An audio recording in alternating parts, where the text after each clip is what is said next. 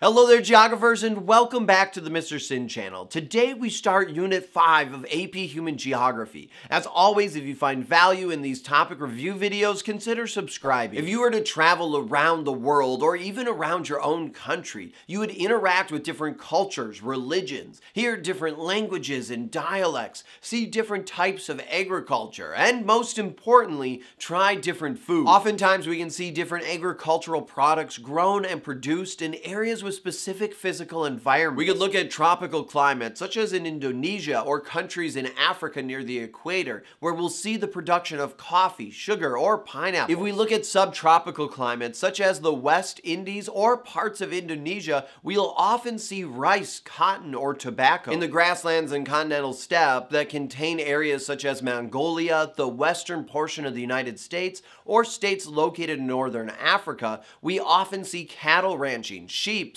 goats, horses, or camels. While Mediterranean climates such as California, Chile, or geographic areas that surround the Mediterranean Sea will often see the production of grapes, olives, and dates. Moving into warm mid-latitude climates like southern China and southern parts of the United States, we often see different vegetables, fruits, and rice being produced. Lastly, we have cold mid-latitude climates such as the north-central part of the United States, southern Canada, and eastern Europe, where wheat, barley, livestock, and dairy cows are often grown and produced. Notice that each of these different climates leads to the production of different foods. This is due to the distinct physical features of an area and the climate. Some of these areas offer longer growing seasons, others have more arable land, some have more access to fresh water, and others have more space for the production of different agricultural goods. Today, the barriers to growing food are steadily being reduced thanks to advancements in technology. Farmers today can use different fertilizers,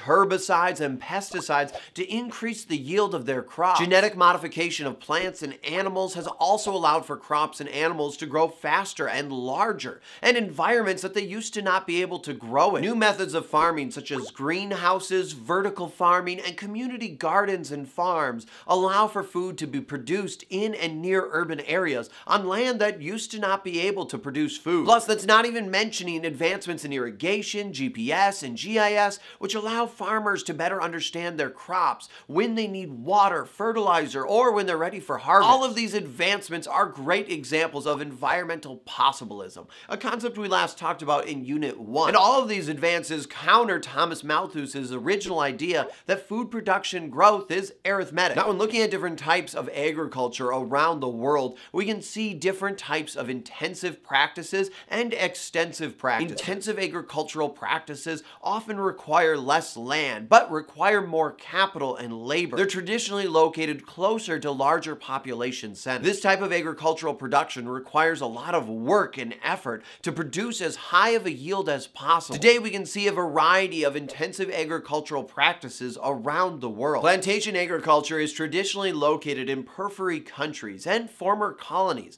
that are located in tropical climates that have longer growing seasons. Labor in these areas is often cheap, which reduces the cost of production. We can see that many of the crops that are grown on plantations are cash crops, which are crops that are grown for the sale on the market and not used by the grower. Oftentimes, we may see farmers in areas that have less economic development grow cash crops to export their crops to more advanced economies to generate income, which can create issues for developing countries, as now their arable land is being used to export food instead of produce food for their own people. Today, many of the plantations around the world are run and operated by companies in more economically advanced countries, with the goal of exporting the food produced in the plantation to core countries. Plantations often grow either coffee, sugar, tobacco, or tea, just to name a few examples. The next intensive practice is mixed crop and livestock agriculture, which is typically found in more economically developed countries. Here, farmers grow crops such as corn and soybeans. These crops are often used to feed and fatten the livestock. Once the livestock is ready for sale, it will be sent to the slaughterhouse,